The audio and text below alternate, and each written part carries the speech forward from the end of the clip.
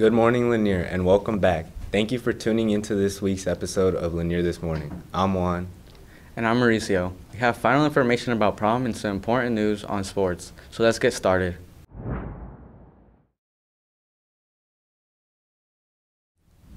Remember, for those attending prom, ID is required and there will be no tickets sold at the door. Students must have a ticket in order to enter. Prom favors will be given at the door. Dessert and refreshments will also be available along with the photo booth for unlimited photos. Lanier Latino Partnership students who are planning on coming to the April 30th fiesta, please turn in your signed forms as soon as possible to Ms. McIntyre or Coach Sepp.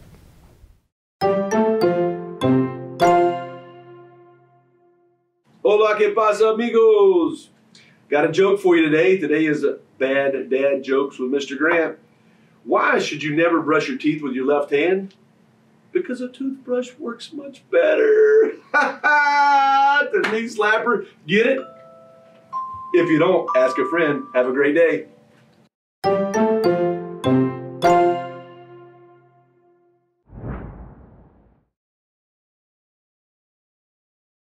Do you enjoy fishing?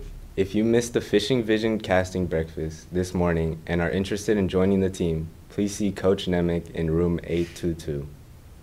Tryouts for the 2022 Lanier Longhorns fast pitch softball team will be May 3rd, 4th, and 5th. In order to try out, you must have a current physical and completed Rank 1 account. Please see Coach Cromie with any questions. Your Lanier Longhorns League of Legends varsity team has advanced to the second round of the playoffs with the 2-0 victory against North Oconee High School, securing their first win of the tournament on Wednesday. Wish them luck as they represent LHS against the best of the best in Georgia high school esports. That leads us to this week's segment on what it's like being part of the inaugural esports team for Rocket League by Adam Beaumont. Released in 2015, Rocket League is a video game that has been steadily increasing in popularity, and now it's reached Lanier.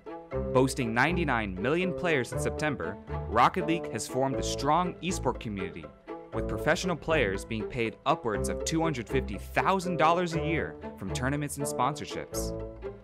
In its inaugural year, Lanier's Rocket League team is full of players hungry to reach the top of the ladder and to prove that esports is here to stay.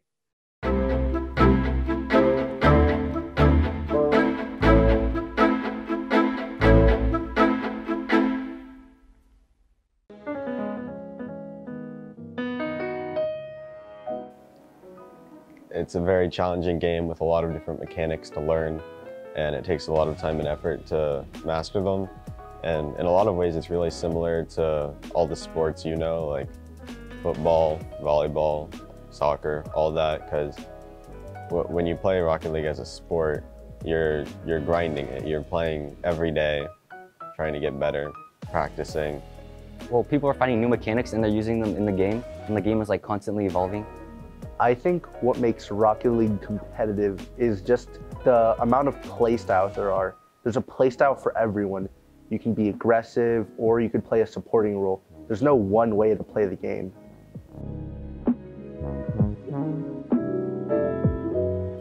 Well, people who wouldn't get involved in other school activities otherwise, they finally have a motive to do something and get involved in the school. I think that the thing that is most challenging about being the first Rocket League team at Lanier is that there's no standard. We're setting the standard for any people who want to join the team in the future.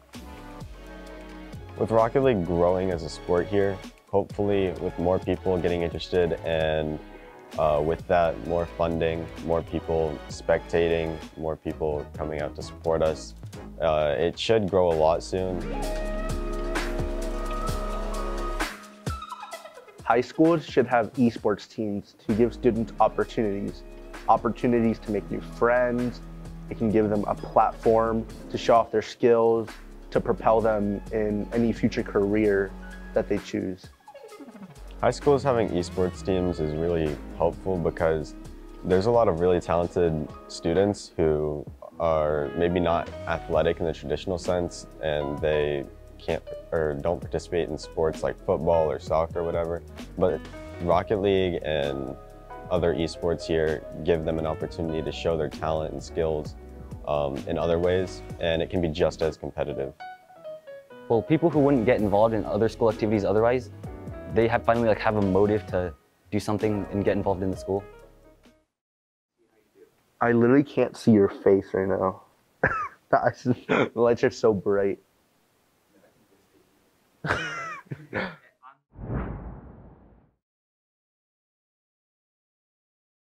The 2022 yearbook has been printed and it's on its way to Lanier. The last day to reserve yourself a copy of this year's yearbook is May 7th. To order, visit yearbookordercenter.com. The code for Lanier is 10711. If you have any questions, see Mr. Phillips in 100B. Cap and gown orders must be placed by 11:59 p.m. on Saturday, April 16th, to be picked up during lunch on April 22nd. See the senior class news page on the school website for more information. Are you struggling in your classes? NHS is offering a tutoring in a variety of subjects during academy time on Thursdays at 9:30. Sign up for tutoring using the following link, www.tinyurl.com/LanierTutoring21. Lanier's Senior Decision Day was held yesterday after the senior breakfast. If you weren't able to celebrate, you will be able to view the ceremony on our YouTube channel later today. For those needing assistance with world history, Ms. Lehman has tutoring sessions on Wednesdays until 3 p.m. If you'd like to take part, see her in room 724.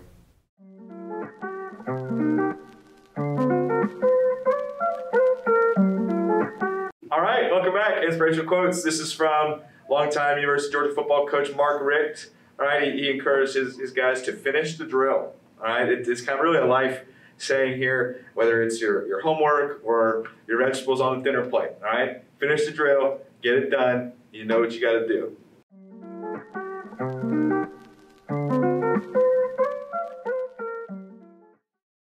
And that wraps up this edition of Lanier This Morning. We hope you enjoyed this episode. I'm Juan. And I'm Mauricio. We'll see you next time. Until then, have a great Longhorn day. Bye, everyone.